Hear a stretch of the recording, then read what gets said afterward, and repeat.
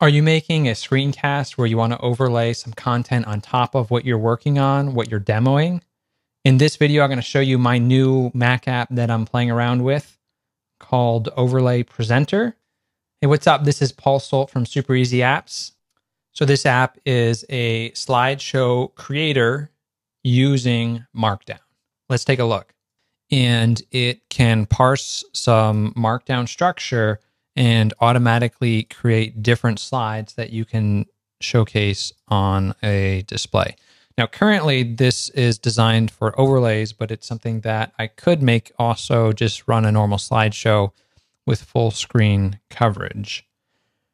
Let's take a look. So if I run the slideshow, it will take us to the slideshow. I can jump between slides. And then currently to advance, I've got it hooked up so that you can just use the mouse wheel. I've got a, what is this? G502 Lightspeed mouse, wireless mouse from Logitech. And so I can go sort of one element at a time with that mouse when it's in the special rotate mode. There's two different modes. There's like a free spinning mode, which is a little too fast. But in the other mode, I can advance one slide at a time. And if I hover my mouse over either the presenter view or the full screen notification, we will see it here. Now, you can have other apps open. So if I was to be doing a screencast about Xcode, this will always be on top of whatever I want to talk about. So if I want to talk about Xcode, build and run shortcuts, I can put this on top. I can even go into full screen mode, and this is always going to be on top of whatever the full screen content is. So it's really cool that you can sort of run through different things. And now I can interact behind this with Xcode. If it's in the way, let's say I wanted to open up settings and I wanted to play with one of these settings, and this is in the way, I just click it, it will go away. And as the presenter, so let's get out of full screen mode or just jump back. As a presenter, I can rerun the slideshow and just bring it back. So typically I would have this on my other screen that is right here so that I can look at the slide and look at you so I can sort of see what's on the camera. So I put the slide next to my camera. I've got another monitor here set up so that I can see content behind the webcam. And then I can focus on this content. And so if we're back over here, we can interact with this, pull this up. If I need to bring it back, I can just always hit the run slideshow button when I'm talking to the camera. And then I can sort of run through this, go to the next thing, close this out, and talk about the next keyboard shortcut. So that is the app. It probably doesn't help to be demoing it through Xcode instead of a standalone version, but it's kind of where we're at right now. I just wanted to showcase it to see if this is interesting for anyone who's looking for something that allows them to create a custom presentation. Now let's talk about the presentations themselves. So when you run this, it's going to be parsing your Markdown, and there's a certain format for Markdown that I'm using. It's my own sort of like flavor of it, but it's mostly just general Markdown. So we've got the title slide, and then we've got headline slides. And so that's our build and run. And then if we go down, you'll see that there's a build and run recap. Now, what I'm doing is I've got a bunch of different settings that can take the Markdown that you write. You might have some presentation notes that you want to run through, and you might want to present them differently. And so this allows you to quickly have the same content create different slide decks automatically and auto number things. So one of the things that I wanted is I wanted to create some videos where I had a numbered list of items, but I don't want to count each item myself. I just want to write them in a sort of a list form, have some structure and organization, and then automatically generate that because I've parsed the Markdown. And so that's exactly what I've done here. So if I want item counts, I can just turn on this little checkbox right here, hit save, and now it will give me item counts for every single item. So all of these are items, these are all items, these are all items, and these are all items. So we've got 6 down here and another, 5? So there should be 16. And so if we scroll through the presentation over on the right, we should see that there are 16 issues. Now, if I need to add something new, I could do like save is going to be Command S. And so I could copy one of these symbols, add that, and now we have another keyboard shortcut, and it's automatically labeled as number 17. And then we can have a review slide. So there's a whole bunch of really cool things that you get out of this for free. If I don't want the items themselves as headlines, we can save that, and we can just focus on providing the general structure. So we've got a introduction, and then we've got the actual keyboard shortcuts and stuff like that. We've got the introduction, the keyboard shortcuts, or the details. The introduction, the details, the details, and then the review. So that's kind of the structure of the app. And so if we want to run through this, I can just run the slideshow, and I can move these over to my presentation window. And if we go all the way back to the top, I'll click on the starting slide. Now I can introduce the video topic where I'm going to do some kind of screencast, and I want to have some content over top of it.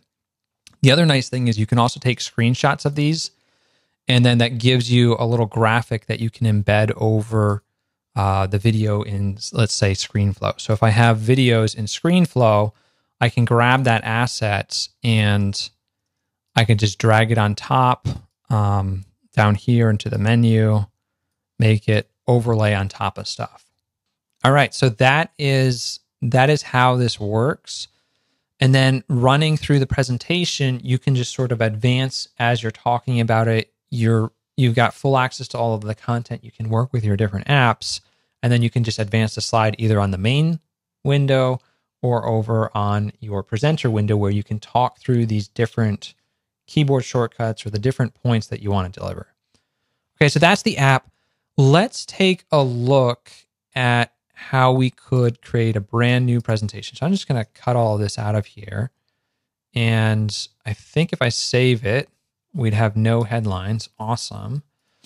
So let's do a presentation about, let's do speed work.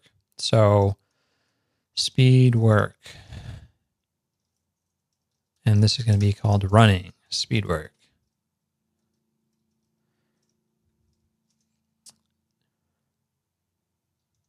So let's do getting started. And then preventing injuries. And then evaluating performance. Let's talk about 5 different things. Phases. Work. Tools I use. I don't even need to say that. The tools. So that's going to be our general presentation. I'll just save it. And now we have a new thing. And let's call this ultimate conditioning.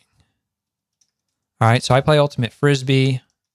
I'll just put it here just for people who are less aware of this. And we'll call this ultimate conditioning, like getting started, preventing injuries, evaluating performance, phases of work, and then the tools that I'm using. And so this very easily gives me the structure that I need. And we can turn off some of these things, hit save, and now we've got our slide deck sort of shaping up. And in this particular one, I might not have additional details. And so in this situation, what I would do is I would probably want the headlines to be numbered. And so these are the 5 different things or 4 different things. Did it not get my last one?